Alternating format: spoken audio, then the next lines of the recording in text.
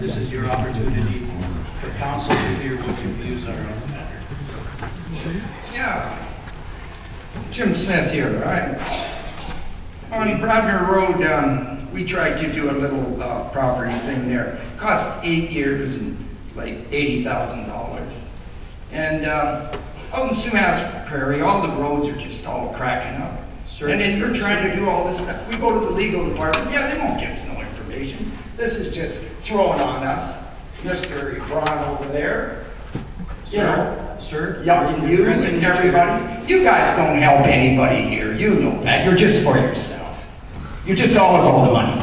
So just shut her down, eh? There's trucks that gotta get through this town. This is the hub of a wheel. And you're not fixing the road. You're blackmailing the gun club out there. You're blackmailing everybody. You're just, sir, I don't know what's your problem. Do you want me to repeat everything I just said to the last speaker? Because please address the bylaw. I don't think it's any good. There's a lot of people here. There's even the guy from Blackwood Lumber's here. They can't get trucks into the downtown like this.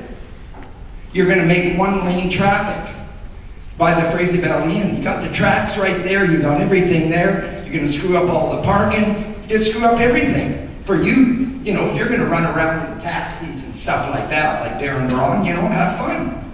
But not everybody's going to run around in tax and go to the jacuzzi suite with Ross Siemens, Blue, and everybody. You know. Sir, I'm going to ask you to either speak to the bylaw or we're going to recess this public hearing. Well, go ahead.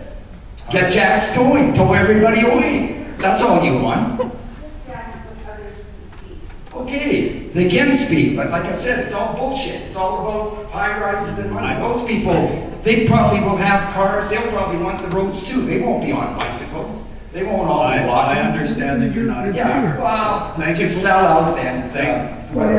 Thank you for your comments. Yeah. Go to jail. Is there anyone else wishing to speak to this bylaw? He should be in jail. I just want more information about this jacuzzi suite I'm hearing about. In all seriousness, just thanks to staff and council for the work put into this. Overall, I think it's a great plan. I really like it.